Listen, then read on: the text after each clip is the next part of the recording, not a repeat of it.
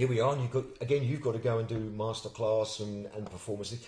What else are you doing? I mean, are you doing other things outside of Trio Sense and Ritmo del Mondo? What are you up to? Right.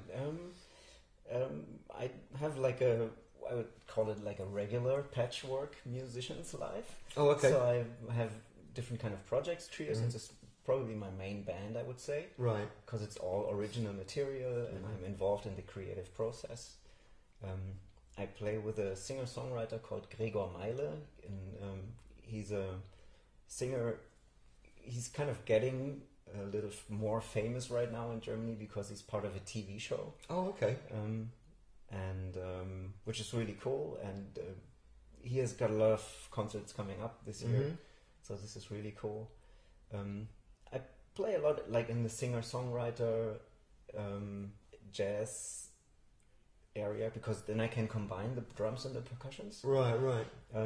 But I also do different things. I for example, there's a TV show called The Voice of Germany, and I play percussions on their live tour. Right. Which is like being a percussionist in a pop music setting. Right. Something completely different then. Yeah. And you just play percussion I just on play that, not drum set. No, Okay. Right.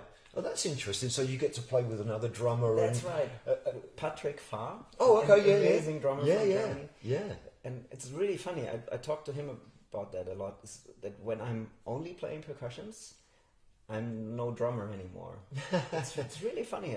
It's kind of weird because I never feel on stage when I'm a percussionist that I need to be on the drum set. Like I'm on the wrong side of the stage or something. That's really nice. So I really enjoy just being a percussion player. Right. It makes you realise the role of the drummer as well and how to stay out of his way. Absolutely. And then I guess if you're playing drums and you're playing with the percussion guys, then you can see it from their perspective. Absolutely. Oh, that's really interesting. Oh, okay. That's probably one of the most important things in having drums and percussion playing. Yeah. Is knowing how to stay out of each other's way.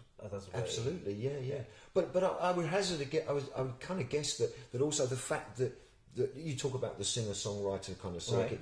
I mean, the fact that you can come to their gig and you can provide either percussion or drum set or both, where you've got percussion instruments around the drum set.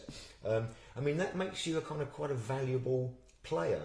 Do you? I mean, it must help with work as against the guy that's just a percussionist or just a drummer. Yes, absolutely. Right. The dynamic range is pretty big within one concert, so we can have like really soft songs and can have really loud songs. Right.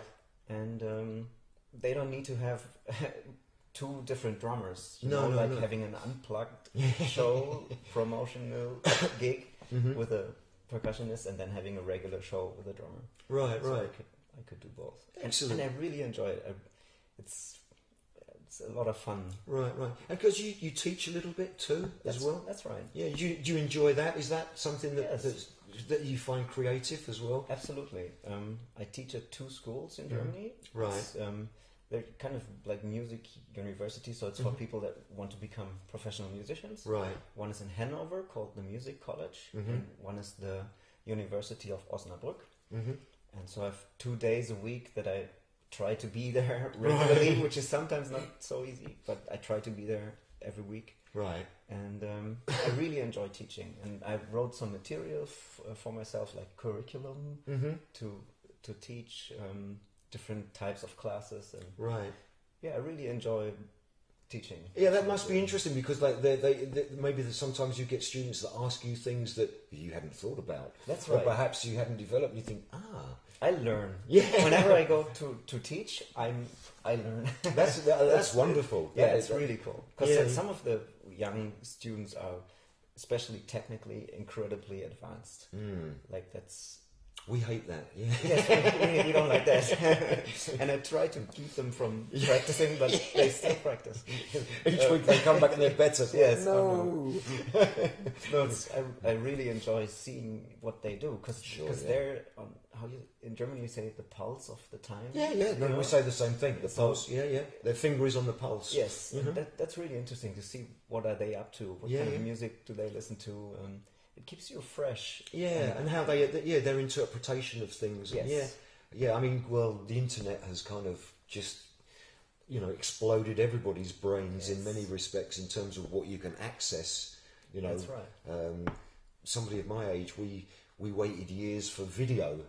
Yes. Before video, we only saw That's right. TV, and if you missed the show, that was it. That's right. Then there was video, and then obviously DVD. But now, obviously, with the internet, you can at 3 o'clock in the morning, if you want to check out something, you can That's go find right. it. But that's interesting. I'm pleased that your students stimulate you as well, because Absolutely. you must have a lot of information and experience that you can pass on to them.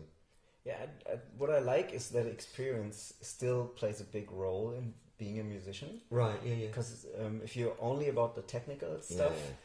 then you will always find somebody that's half your age and twice as fast. But experience, like playing with other people, Yeah. that's I really like that part of getting older. Right. Yeah. is Yeah. getting more experience and getting to know more musicians and playing with them. Right. And Right. that's really cool. I like that. Yeah, And yeah. that maybe is a disadvantage of the internet thing, when a lot of drummers I see practice a lot and play a lot in their house. Yeah. but Yeah. don't Go out. go out yeah. and Yeah. play with other musicians. You know? But equally, some of those guys, if they did go out and play, they would probably almost overplay. Yes. Because it's like, I've got all of this stuff Yes. and I've got to use it. That's right. Instead of going, okay, I'm just going to sit here and listen, and then I'll figure out what it is I should be Yes. playing. We're all guilty of that. When we were Yes. younger, Oh, that yeah, excitement and the enthusiasm of like, well, I've got a gig, we're going to play the drums. and, Yes. it's great, and everybody's going to love me. And then you get there, and by the end of the first tune, the rest of the band is going, really? But at least you can. It's good that you have that experience that you can impart and say to the guys, this is actually not going to get you a lot of work. Yes, that's right. So cool. All right. So looking like a busy year coming up for you. Is there anything else that you're recording that might be coming out, or that people could look for? I recently recorded a CD with a guitar player called Markus Segschneider. He's a guitar virtuoso. And, Oh, right. That's going to be an interesting record, I think. Right. I recorded it with a friend of mine, Marius Goldhammer, Oh, on bass. bass. Yeah. Right. And Markus called it his pop record Right. because he sings on the record too, not only plays guitar. And so he said, it's all like the easy songs. And then we showed up at the studio. It was like all changing meters, black pages kind of thing. So that was really fun. But that was a great recording session that I really liked. Right, That happened like last month. Right. Excellent. And I have an own band coming up, Oh, you like do? a new, Right. really new project, Nice. which is totally different from what I've done Right. so far. And can you tell us a little bit about that, or is it? It's with two friends of mine from Hamburg. It's a band without a bass player. Right. Okay. Yeah. So yeah. there's a lot of electronics involved, and we're going to record in July. Record an EP with Right. 4 or 5 songs, Nice. and we'll be out like in winter time. Yeah, we have a couple yeah. of gigs in December. Nice. To start this project, and I'm really excited about that because it's a type of music that I haven't played in a long time. Right, sure, yeah. And So this is kind of going back to the kind of jazz, hip hop kind of era, kind of influences, but more. It's like the electronic stuff. I used to do that a lot, playing in clubs with DJs and things like that. And I really enjoy being back on this thing, like checking out the programmings and things like that, and being involved in the songwriting. Nice. Writing lyrics and sometimes being the bass player. Like I have a keyboard on the left. Oh, okay. Yeah. And So you just like you run a loop or something, or yes, yeah, things like okay.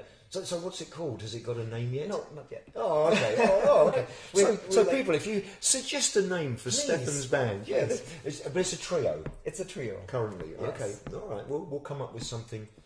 You could call it SET. SET. see. Yeah, Stephan Emig Trio. That's nice. I wonder what the other guys think. Well, hey, well, yeah. But it's always the drummers that put the bands together anyway. Yeah, it's always right. us.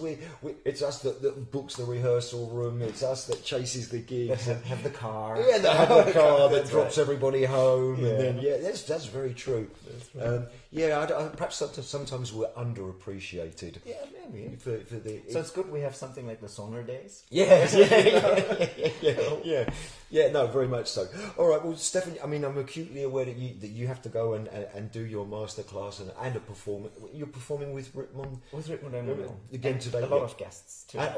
More guests. Yes. Oh, okay. That's Well, we hopefully we'll be back there by the time that we'll catch some of Cool, that. that'd be great. We'll film it. But in the meantime, people, please do check out Stephan Emig. You have a website, yes? StephanEmig.de. Yeah. We'll put a link on the page. Oh, that'd be great. Yeah. We'll do a Trio Sense link. Ritmo Del Mondo link if there's one. It's just on my website, Oh, okay. like under projects. You can read it. Yeah, okay. So it's all English-speaking websites too. So Okay. so Well, hey, please check it out. Okay. I'd be really happy. So people, yes, please, and if you want to actually just listen to somebody that has the most delightful touch, then I really heartily recommend that you check out Stephan. As I say, yesterday Chris Coleman couldn't say words highly enough. Oh man! And this man's so humble. It's wonderful. So Stephan, it's been a Thank pleasure. you so much. Thank you so much. Always a pleasure, my friend. Thanks. And people, Mr. Stephan Emig.